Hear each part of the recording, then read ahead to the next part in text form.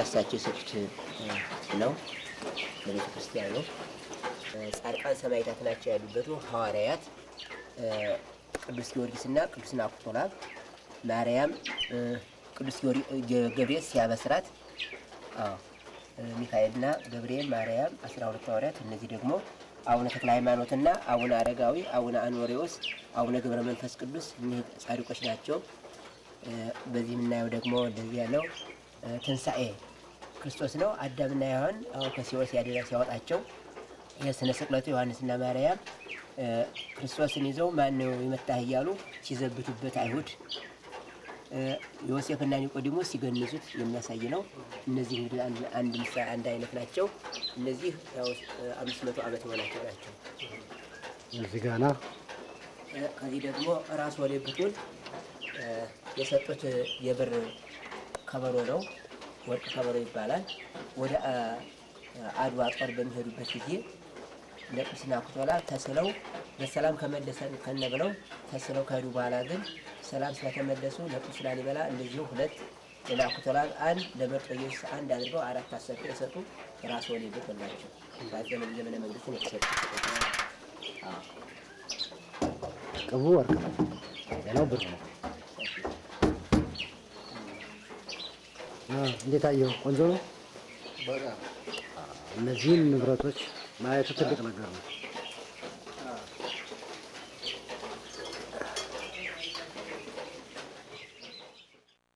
ይሄ ደግሞ በሮሃ ሆቴል ይባላል ሮሃ ሆቴል በላሊበላ የሚገኝ ሆቴል ነው እኔ ያረፍኩበት ሆቴል ማለት ነው ቅርጹ ፕራክቲካሊ በላሊበላ አይነት ነው የተሰራው ይሄ የሮሃ በጊዮን ሆቴል አድሚኒስትሬሽን ስር ነው ያለው ነገር ግን በንጉስ ጊዜ ታስቦ በደርግ ጊዜ የተጨረሰ እንደሆነ ነው የተነገረኝ ሮሃ ላሊበላ እና ቆንጆ ሬስቶራንት ነው ውስጡ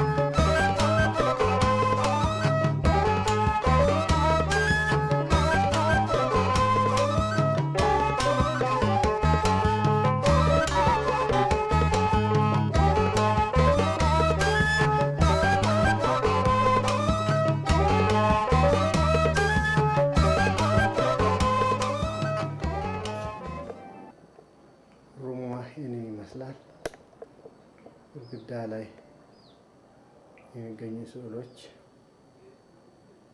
ይሄን ይመስላሉ አልጋው ፉል ቤድ እንደ ሲንግል ቤድ አለ ስኮት ያለው ቴሌቪዥን አለው ይሄ ደግሞ መስታወቱ እዚህ ጋር አለ ተለያየ ቤት ነው this is Roha Lalibela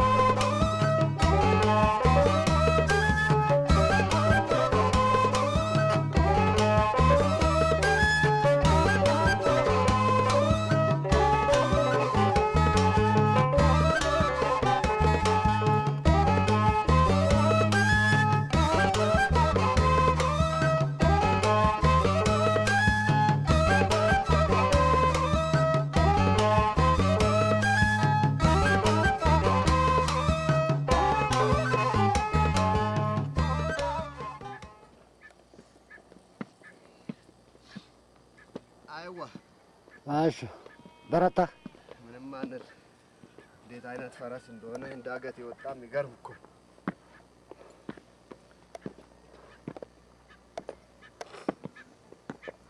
ገና አልደረስንም አዛች ጋር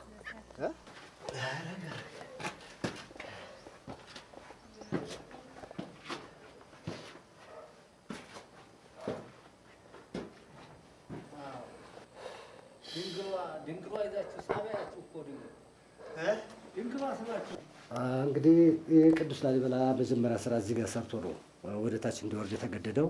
ይህን ቤተክርስቲያን ያጠናቀቀው ናኩቶ ላብ ነው። ናኩቶ ላብ ማለት ትናንት ያየንበት ቤተክርስቲያን የሰራው ማለት የገብረ ማርያም ልጅ ነው ማለት ነው።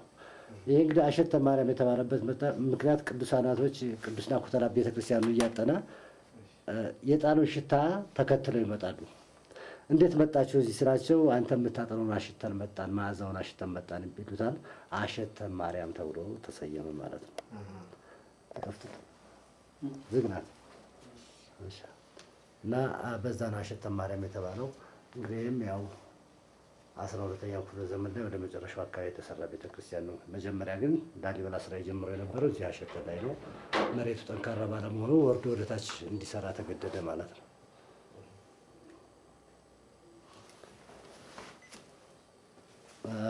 የቤተክርስቲያን እንግዲህ ashten ማለት ነው።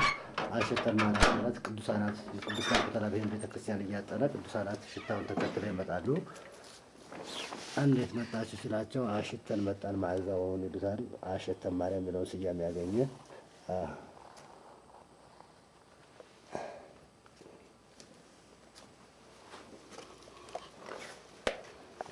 ንጹህ ነን። እሺ አሁን ኧረ ይሄ ነው እንግዲህ ቤተክርስቲያኑ ያው የኦርቶዶክስ ሕግና ደንብ የጠበቀ ነው። 3 በሮች አሉት። 1 2 3 ቤተ መቅደሱ እዚህ ውስጥ ነው የምታየው ከመጋረጃ ኋላ።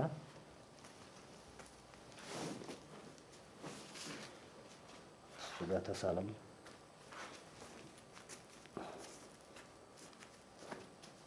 እሱ ጋር አትለፋው። እሱ ፊት ለፊት ነው ቤተ መቅደሱ። ብዙ እንግዳ መጥቷል። ናኩቶ ላብ መስቀል ነው ዳኛ ቀኝ የሁለቱም ነገስታቶች መስቀሎች ናቸው የምታያቸው። ይባርኩበት የነበረው መስቀሎች እነዚህ ናቸው።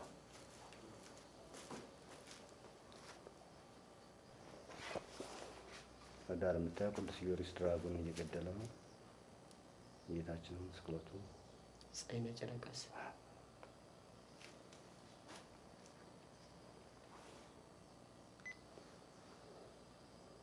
ቅዱስ ጊዮርጊስ ድራጎን ጌታችን ኢየሱስ ክርስቶስ ስቅለቱ ፀሐይና ጨረቃ የሚያሳይ ነው።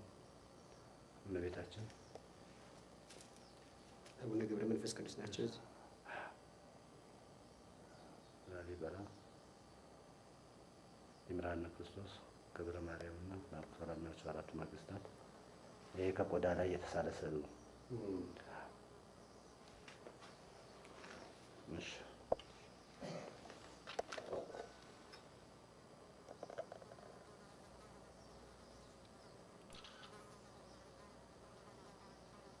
ጌታችን ኢየሱስ ክርስቶስ ነው ስቅለቱ።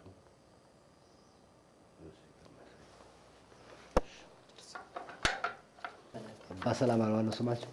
አባ ገብረ ስላሴ ሌላ ስም አላቸው? አሁን ላስም አላቸው። ስማቸው ባለው አባ ሰላማ ደበሉ ይዘንጋ ላይ ደበሉ ስማቸው። የዚህ ቤተክርስቲያኑ አስተዳዳሪ ነበር። የቤተክርስቲያኑ አስተዳዳሪ በጥላን ጊዜ ነው ያስገደላቸው። አዎ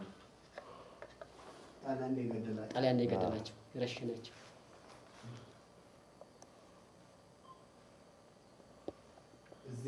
እዚህ ቅዱስ ላሊበላ ላይ ነው። እስቲ ወደ ብርሃን አዘር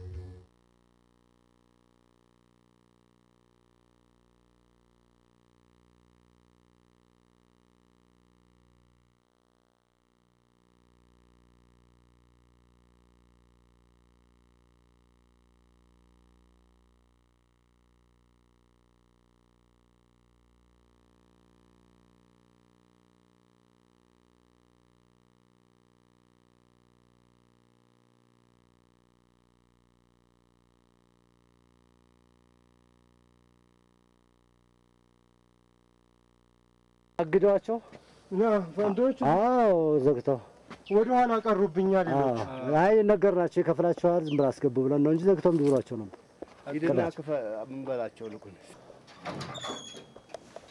ዋሻው ነው ቤተክርስቲያን የመጀመሪያ ስራ ላሊበላ ይሄ ነበር እዚህ ጋር ነው ይሄ ከመሬት ጠንካራ ባለመሆኑ ወርዶ ላሊበላ እንዲሰራ የተገደደው ከዚህ በኋላ ነው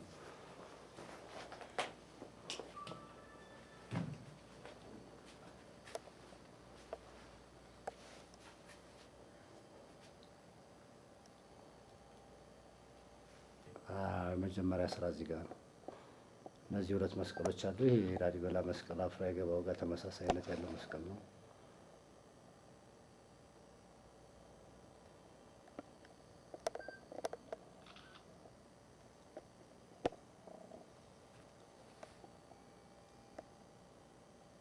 ያለው ከእንጨት የተሰራ ወትሮስ ሐዋርያትና ጌታ ኢየሱስ ዮሐንስ ያሉበት ማለት ነው ይሄ ከእንደ ህንጻው ማለት ብዙ እድሜ ያለው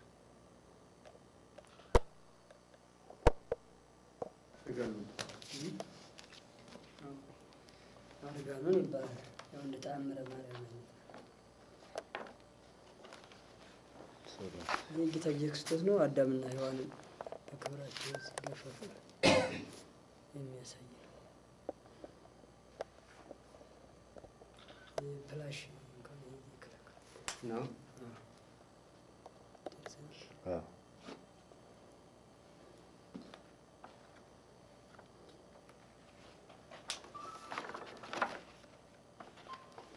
የስቅለቱ ነው እመቤታችን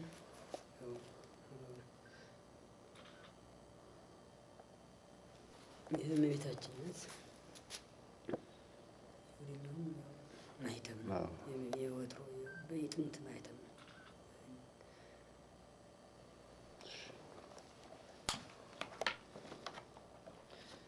አቡነ ገብረ ቅዱስና ተክለ ሃይማኖት ናቸው አቡነ ግብጽ ናቸው ተክለ ሃይማኖት የኢትዮጵያዊ ናቸው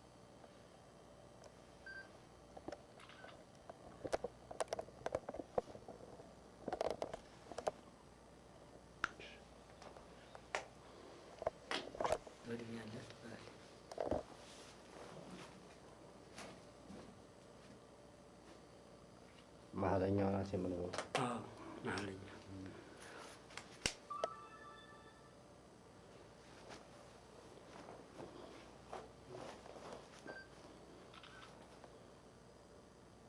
ተሳለ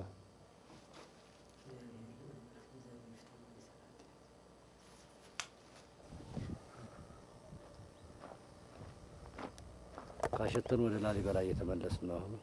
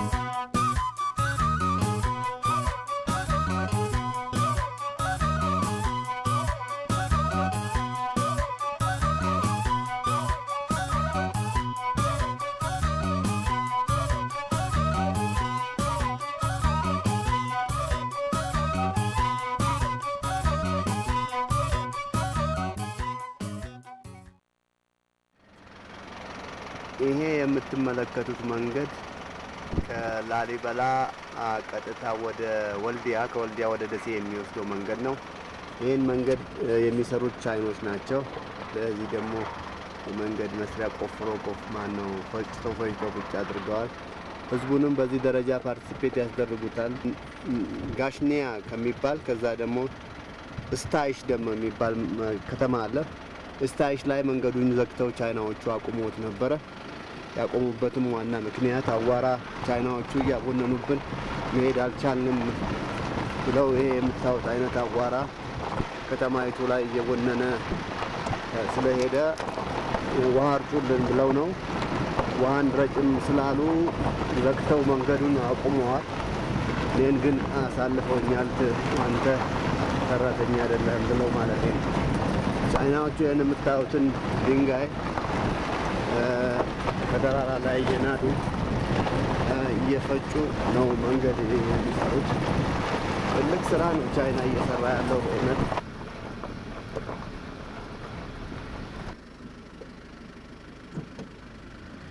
ስብሰባ ላይ ነው።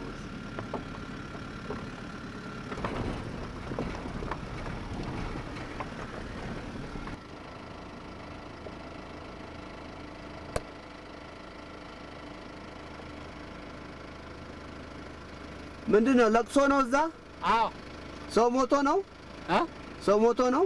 አዎ። ያለፈ የቅጥር ሆኖ ነው። የቅጥር ለቅሶ? አዎ። ቤተ ዘመዱ ተገናኝቶ የሚያለቅሰው ነው? አዎ።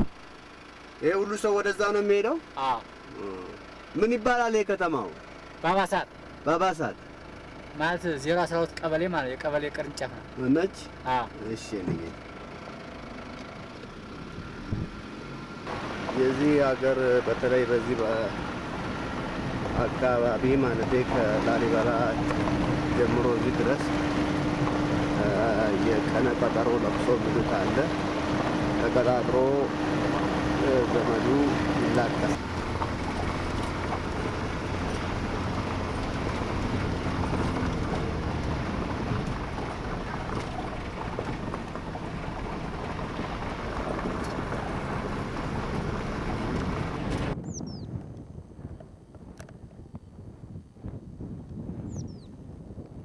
በወሎ ክፍለ ሀገር ውስጥ የሚገኝ ቦታ ነው። እንደምታውቁት ከሩቁ ከተማዎች ይታያሉ። ወደ ሸለቆ ውስጥ ማለት ነው። ይታረስ ነው። እነዚህ ቤቶች ያሉበት ሰፈር ይሄ በሙሉ ለነገሩ አሁን ብዙ ገበሬ ቤቱ እንደምታዩት በምን ሳይሆን ከላይ በቆርቆሮ መስራት ጀምሯል። እና ብዙ የቆርቆሮ ቤት ነው የሚታየው። ተራራው ይሄ ነው።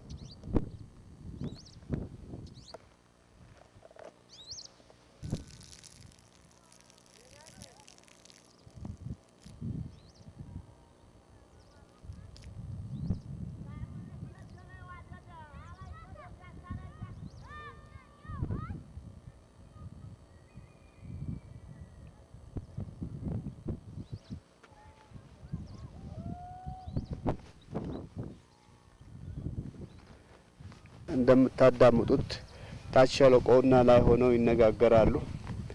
እንዴት እንደሚሰማሙ አላቅም ግን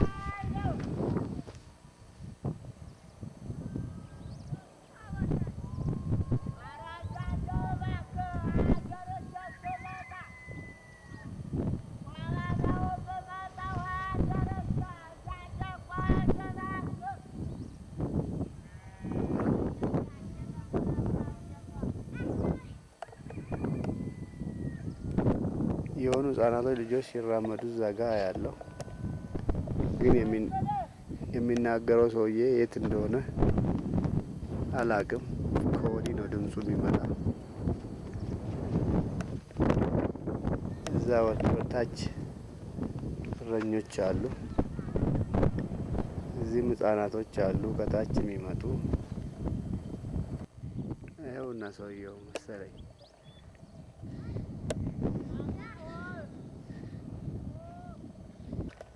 አይዋ ይሄ መንደር ምን ይባላል? ምን ይባላል? ሰፈሩ አገር ነው ወይስ አገሩ 012 ይየላ ምንድነው? እየላ ገበሬ ነህ? ወዴት እየሄድክ ነው? ወደ መንገድ አዝመራ ዘንድሮ እንዴት ነው እዚህ ጋር አካባቢ? ምንም የለው ውርጭ የሚባል መጥቶታል። ብዙ ቦታ እንደዚህ ነው እዚህ ሰፈር።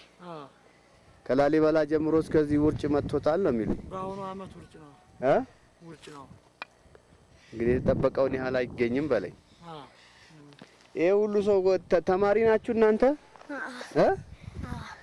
ከየት ነው የምትመጡት? ከብት ነው የምትጠብቁት? በስንት እድሜያችሁ ነው ከብት የምትጠብቁት? ትምህርት ቤት አትሄዱም? ትሄዳላችሁ? የት ነው ተማር ቤቱ? ባባሳ። ከዛ እዚህ ድረስ መጣችሁ ነው? አንቺስ አሁን እቺን የምታልኝ ትጠብቃለች ከብት እሷ? ምን ተከትለሽ እህቶችሽን መተሽ ነው?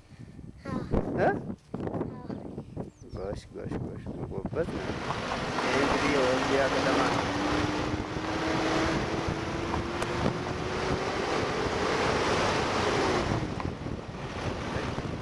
ላሊበላ ወልዲያ አንድ ሰዓት 20 ላይ ደረሱ።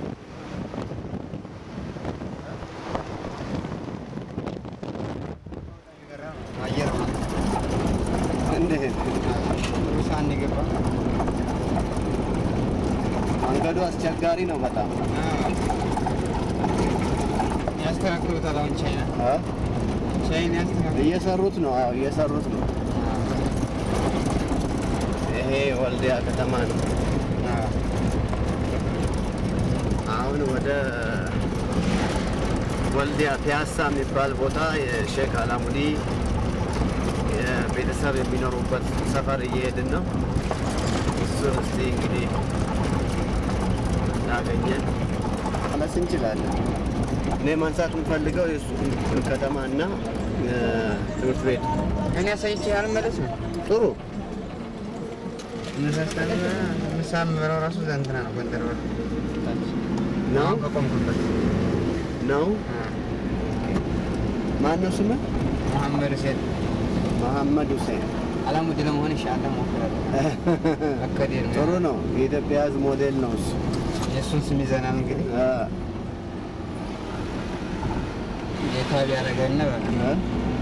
ጌታ ቢያደርገና ብለን ሁሉም እኮ እንደዛ ነው ማሰብ ያለበት። አንድ ሮል ሞዴል ሲገኝ እንደዚህ የኢትዮጵያን ሕዝብ ለማስደሰት ለሚያደርገው ጥረት ሁሉ ሀብታም እንደሱ ሆኖ ሰርቶ በልጽጎ አገር ወገንን ለመርዳት መሞከር መቼም ትልቅ ነገር ነው አይደል? እና አንተ ስለ ሼክ አላሙዲ መቼ ነው የሰማኸው አንተ? ኑሮ የዛሬ ቢያንስ 80 ምናምን አካባቢ ነው። እና የወልዲያ ሰው መሆናቸውን ታውቃለህ? አውቃለሁ። የአባቴን ጓደኛ ነበሩ። የአባትህ? አባትህ ማን ይባላል? ሁሴን እንድሪስ። እሳቸው የወልዲያ ሰው ናቸው። እዚህ ነው ትምህርት ቤቱ። በቃ ይሄ ጣይቱ ቡጡል የሚባለው በወልዲያ ውስጥ የሚገኘው ትምህርት ቤት ነው። ይህን ትምህርት ቤት ያሰሩት ሼክ አላሙዲ ናቸው። አሁን ትምህርት ቤቱ በአረንጓዴ ቢጫ ቀይ በር ብሏል። ዛሬ እሑድ ነው፣ ትምህርት የለም። ነገር ግን ትምህርት ቤቱ ይህንን ይመስላል።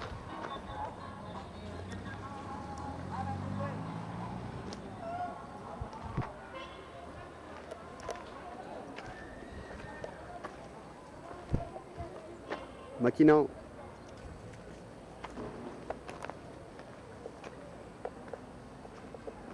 የአፄ ቴዎድሮስ ስዕል አለበት እዛ።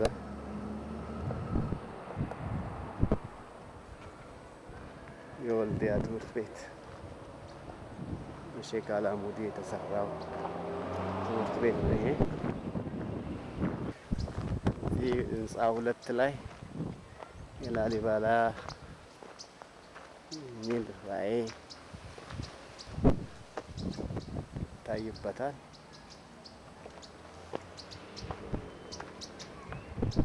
ይኸውና ሎቹ በዛው ይገኛሉ።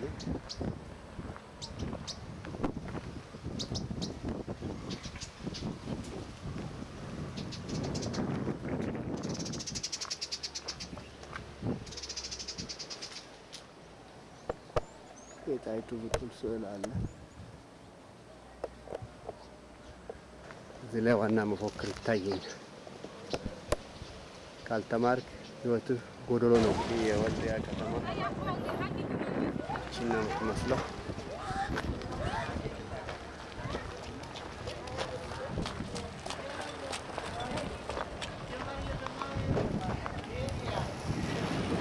ይሄ ደግሞ በወልዲያ የሚገኘው የሼክ አላሙዲ ያሰሩት መስጊድ ነው።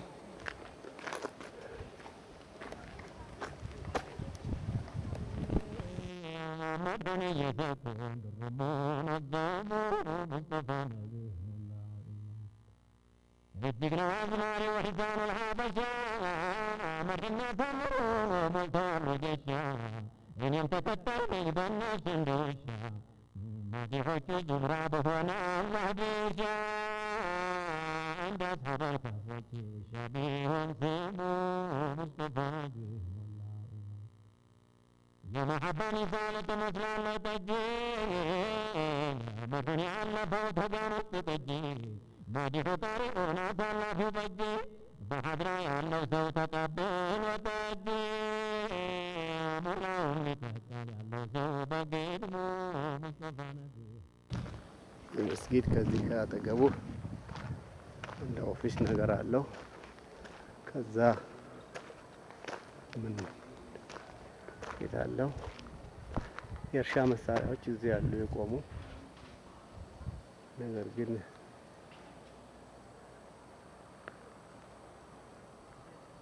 ይህንን ይመስላል።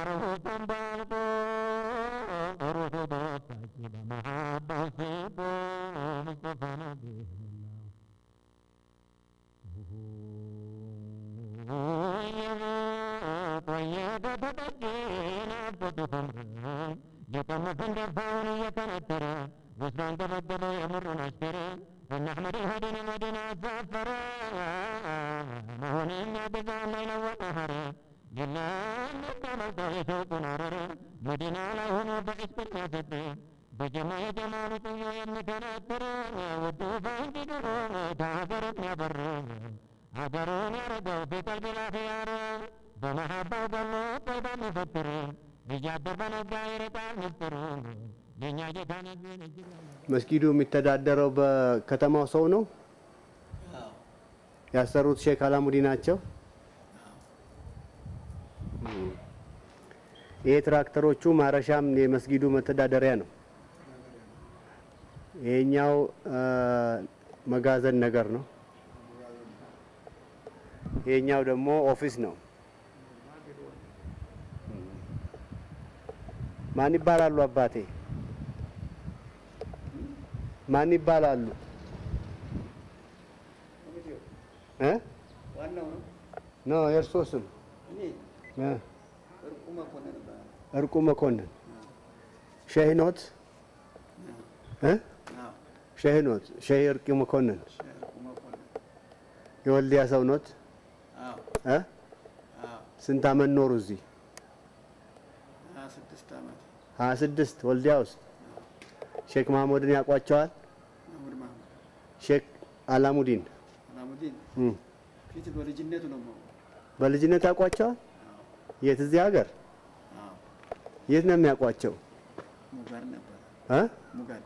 ሙጋድ። ምን አባትየውን ያውቃሉ? ስለ ሼክ አላሙዲ እስቲ ንገሩኝ። እንዴት ነው የሚያውቋቸው በሕፃንነታቸው? ተማሪ ነበር። እዛው ሱቁ አባቱ ጋር ይኖር ነበር። አባትየውስ?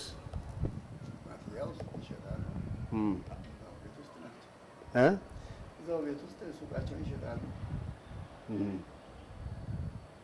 ነጋዴ ነበሩ። ይሄ ወልዲያ እንግዲህ ዋና ከተማ ነው።